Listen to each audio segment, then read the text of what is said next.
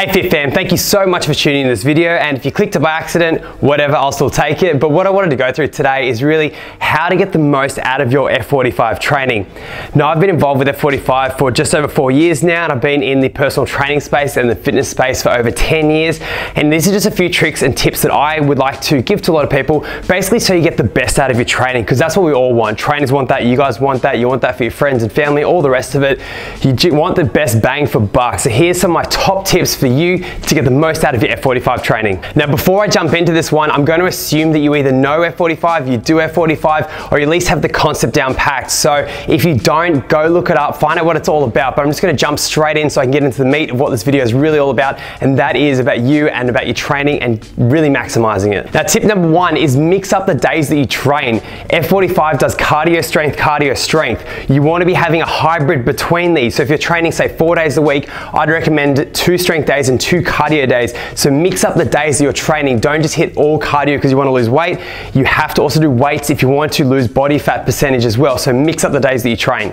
My second tip would be work with the partner you're trained next to. You're with them the whole session, and I know there's going to be various levels of fitness depending on what the session is and who they are, etc. But work with them. When you start working together, you'll be amazed at how much more inspirational, how much more motivational you'll be, and how much better you'll work together. Plus, you'll have a much better time doing it as well. So work with the partner next to you. Push yourself to fatigue on weight days, particularly if you're trying to put on muscle. These weight days must be pushed as hard as you can. For example, on Romans, you're going to end up doing 4 on the 1 station. You don't want to be doing the same weight throughout all 4. Go heavy to start with and then work your way back down. If you're doing all 4 weights and you have to increase on the last set, this is not how you're going to get muscle fatigue. Go heavier than you can go for all 4 sets and then drop down the weight. That way your muscles will fatigue. You'll then build muscle hypertrophy, which will build muscle size as well. So go heavy on weight days. Now, this one's generic across the board, but nutrition is key. Now, there is the F45 challenge, which is basically a nutrition plan over the 8 weeks, which is a fantastic plan to follow.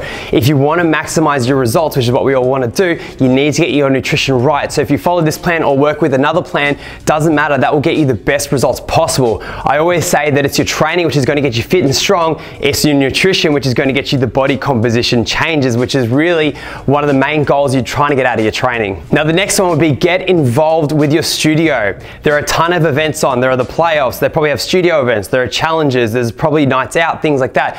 Get involved with it. The more engaged you are with what the studio is doing, the more you're going to want to come. The more you come, the better your results are. So get engaged with what's going on. Allow yourself to just go with the flow for these. They're put on very purposely to build that camaraderie, to build that common goal between everyone, and it really does help. So really get involved with it. Track your results. There are body scans that studios put on as well. You need to see how you're progressing over time, so that way you can make tweaks to either your training and your nutrition.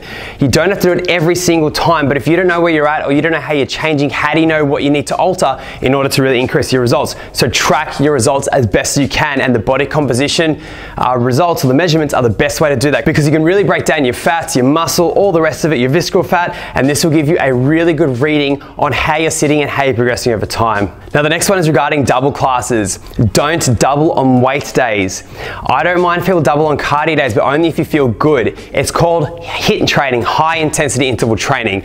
I would not go into a session knowing I'm going to do 2. I'd go in really hard for 1 session, see how hard I can go. And if I'm feeling good, I might do a double. That might be for me 1 or 2 a week maximum.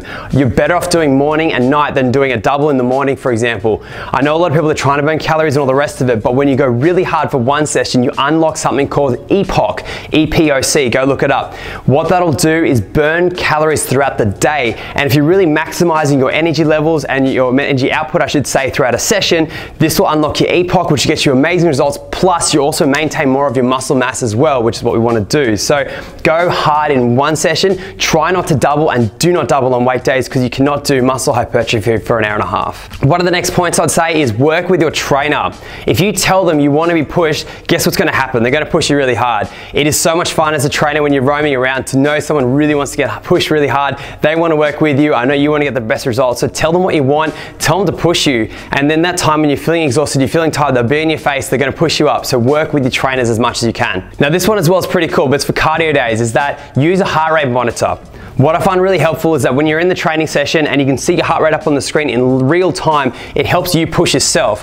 I'm a massive believer that do whatever you need to do to push yourself that little bit further. If that means you can see your heart rate on the screen, if that means a new pair of shoes, it doesn't really matter. If you're pushing yourself further and getting better results, then do it. If it's by following someone else, if it's by asking a trainer to help you out, it doesn't matter. Do what you need to do to get the best results out of it. And they're really my top tips for your F45 training, guys. Hope you guys absolutely smash it within this studio. Would love to hear how you're going. Would love to hear what studio you're training at as well, and how the trainers are and how the vibe is as well. It's growing all over the world, so I hope you guys are getting the most out of your training. I love seeing the results of the 8-week challenge in particular. I think it's so motivating. People that completely transforming their lives, and I don't mean that lightly. So guys, I love being involved with the F45 training community. Keep it up, keep smashing it, and I'll catch you guys soon. Plus, if you love this video, subscribe down below, and I'll see you guys soon.